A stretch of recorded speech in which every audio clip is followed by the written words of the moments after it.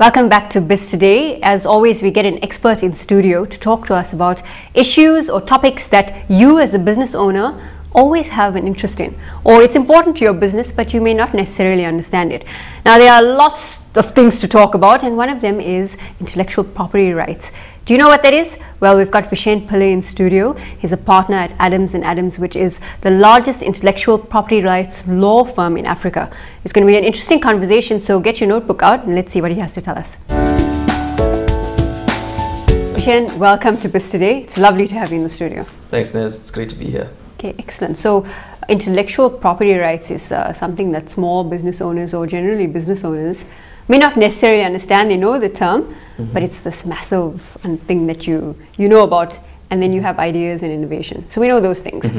So can you help us define IP? Okay. Well, look, intellectual property or IP as we refer to it is an umbrella term used to describe a bouquet of rights, basically. So it's patents, trademarks, copyright and registered designs. And those essentially are legal instruments that are used to protect the fruits of one's intellect. And that's pretty much what it is. Oh, so you mentioned copyright, trademarks, patents and registered designs, right? That's correct, yeah. Okay, so viewers, you heard those four. Now we want to understand what they are exactly. So can you help us go through them and understand what they are, each of them? Of course. Well, patents essentially is a legal instrument used to protect an invention. And what an invention basically is something that has never been done before. It's a world first. And it's not obvious over existing technologies.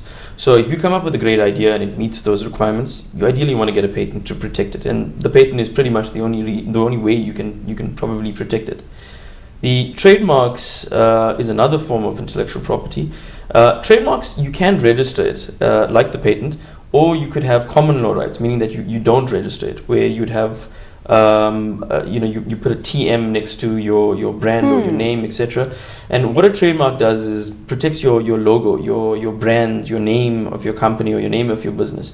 And the requirements in order to be registrable as a trademark is that a trademark needs to be capable of being distinguishing or basically capable of distinguishing your goods and services from those of your competitors. Okay. And copyright is another form of intellectual property. Copyright, unlike trademarks and patents, there is no formal registration of copyright in South Africa.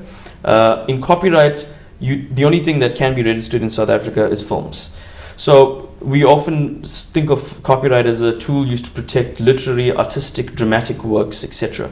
And it's an automatic right that comes into existence as soon as one of those acts are done. So as soon as you write a book, you automatically have copyright in that work. You produce something and you automatically have that. Yes, you automatically sounds a bit tricky though. It sounds very tricky. That's why you need to keep very accurate records in order to basically assert your copyright, that your copyright vests in your work. Okay. So we tell clients to if you write a book, email it through to yourself or get it stamped with a stamp from a commission of oaths, just to show like a timestamp. Yeah, pretty much. That's what you want. You want that timestamp to show third parties that look, on this date and time you had copyright vesting in that work. And all you do there is that you put the C with the circle around it, and you put your name and comma the date, just to alert third parties that you have copyright in that work. It's incredible. I didn't know that. I thought you actually had to register to have the little C with the circle around. Oh, no. That's so for registered designs. For trademarks, you get the like I mentioned, you get the common law rights where you just put the TM. Yeah. But when you file a trademark and you get a granted trademark or a registered trademark, that's when you can put the R with the circle around it, and that's the only time that you can actually do that. Okay. And the last form of intellectual property is going to be registered designs. Now, registered designs is a form of IP used to protect the appearance of a particular article. So it could be to protect a shape of a vehicle, it could be to protect the shape of a chair. Yeah. So it's basically the appearance of articles. And there's two types of registered designs in South Africa. There's aesthetic designs and there's functional designs.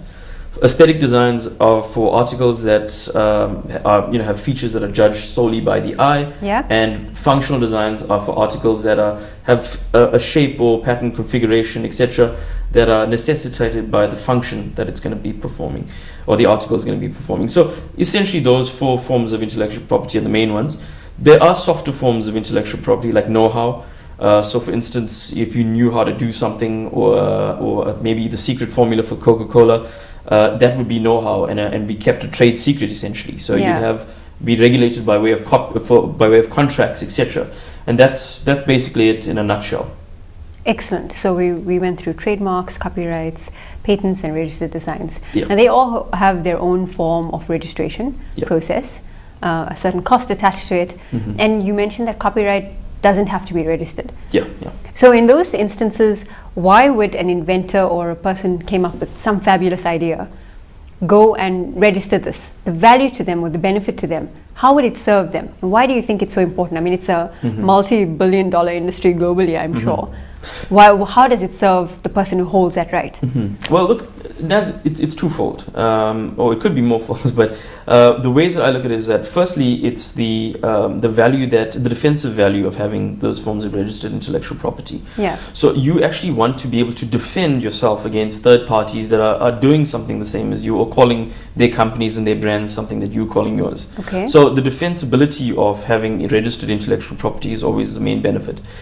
Secondary benefits are, of course, the licensing of intellectual property. So, for instance, if you you came up with a great invention, but you don't have the means, or you don't have you don't want to take it forward to market, what you would basically then do is you can license it to a third party to actually manufacture and use this great idea that you came up with, or this great invention that you came up with. So it has those sorts of main benefits, and which is, of course, of commercial value at the end of the day. If people don't buy ideas, I always say people buy tangible things that they can protect. So if you come up with a great product, if you want to sell this concept away to somebody else, you ideally want to have a patent around that product so you can sell that patent. Otherwise, there's really nothing tying you to that organization to actually go out into the public with that product. And to obviously be able to benefit from that in the first instance. Exactly, yeah. So now people are wondering, okay, this amazing intellectual property rights that I can secure so that I can benefit entirely, that you know, the maximum from this idea, invention, product, service, whatever it could be. At which point in a business's life does it take that step? How do they know? How do I know when to do that? Okay, well, look, it's often the case with patents that you have to actually file a patent application before you release a product to the public. As soon as you release a product to the public, you destroy the novelty requirement of patentability, and you can't go back and get patent protection. So ideally, as soon as you come up with this great idea, or you come up with a great invention, rather pick up the phone and give a patent attorney a call just to find out whether you can protect it and the steps, etc., associated with it. Trademarks, it's ideal that before you embark on a massive marketing campaign, etc., and before you roll out massive amounts of money on the branding, you'd rather do a trademark search to firstly find out if your name of your brand is actually real. It's actually available to the public to use, right. or available to you to use. Yeah. The last thing you want to do is spend tons of money on a branding campaign, and then all of a sudden you get a slap on your wrist saying, "I'm sorry, you can't use that brand because somebody else owns the trademark to it, or owns the trademark for it." So that's why we suggest that rather do it before you actually do massive amounts of marketing. You do have common law rights, like I mentioned, with trademarks, where you put the TM next to your name. The difficulty with that is that it's rights that are available to you if you have a reputation in that particular mark. Okay. So meaning that if you come up with a great brand in KZN and somebody in the Cape decides to use it, you'd actually have to prove to the court that you have a reputation in the Cape, which can be expensive because you need to get marketing and advertising companies to do that. And so it is sort of it can be quite costly to do that. Copyright, you need to it's an automatically generated right, so there's no registration, you don't have to worry about it. And registered designs, similar requirements for as patents, you need to file before you launch to the public.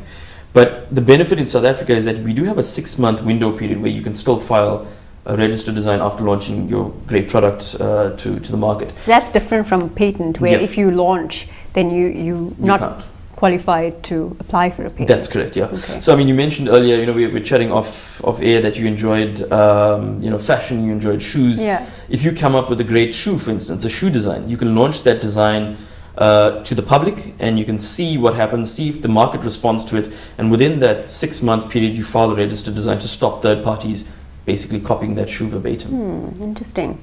So now, Vishen, we are talking in a South African context, of course.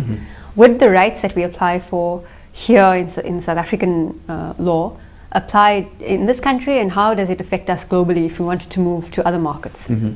Well, most forms of intellectual property are territorial in nature. So, for instance, a patent, you'd have to, we'll take patents as an example. Patents need to be filed in different countries if you actually want to enforce your patents in those countries. That sounds very costly. It is very costly. So, but then again, you need to be generating the revenue from your products and your business to justify. It's a business call. So it is expensive because you'd have to file it in each jurisdiction. But the benefit is that, especially when it comes to patents and registered designs, you do have a leeway in which you can file these even trademarks as well.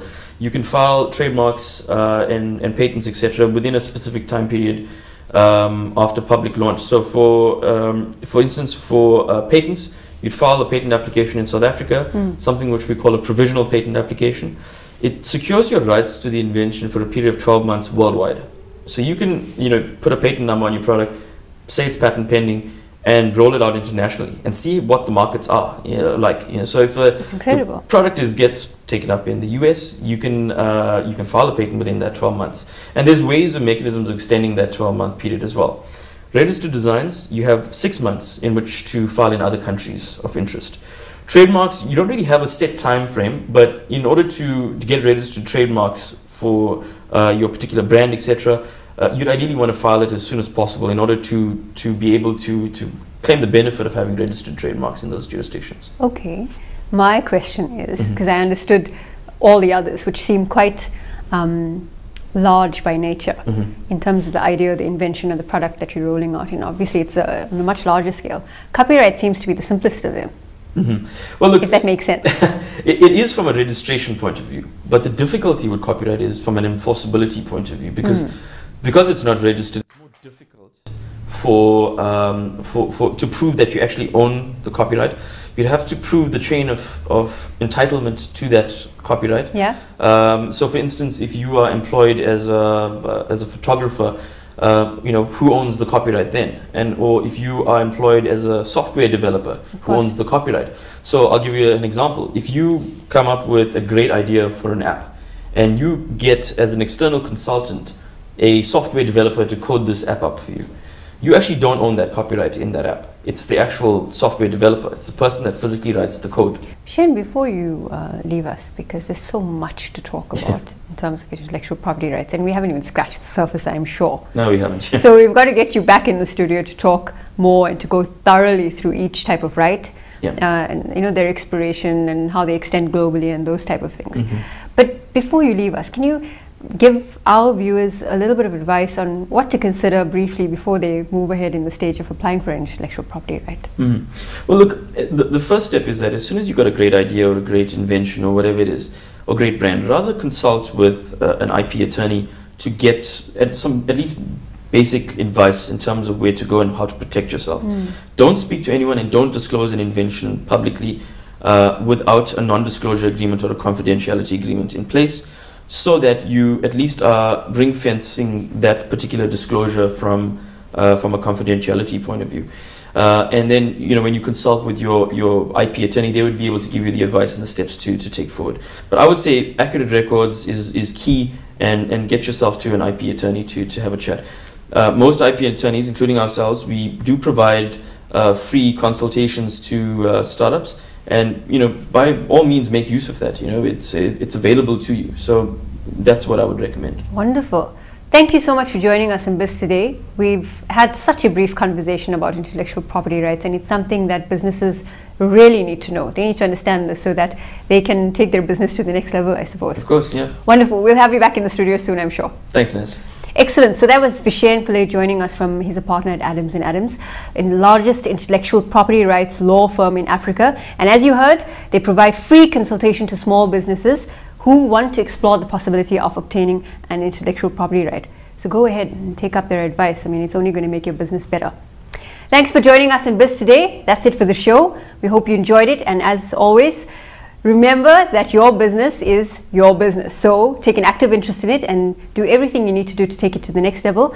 We will be back next week with yet another successful entrepreneur and an expert in studio. Goodbye.